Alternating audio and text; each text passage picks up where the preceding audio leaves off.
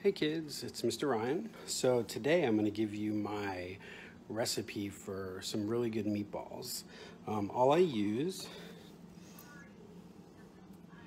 Heinz chili sauce, grape jelly, and it's better if you use the home style meatballs. Now the reason I say that is because if you have like seasoning and stuff in there, I mean it could just distort the taste. Sorry about that.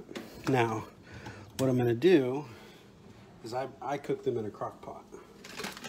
Okay, so first you get your crock pot. Okay, so once you put the chili sauce in, right, you're gonna put it upside down so you can maximize it. You see I have the grape jelly. It's gonna look disgusting, but taste delicious. And like I said, you need a spoon.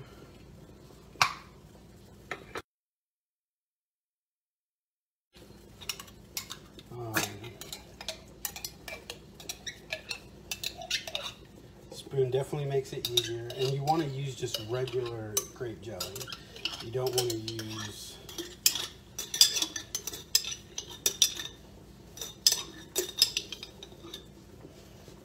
okay.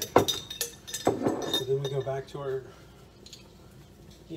put a little bit on top. I'm telling you, it's going to be really good, kids.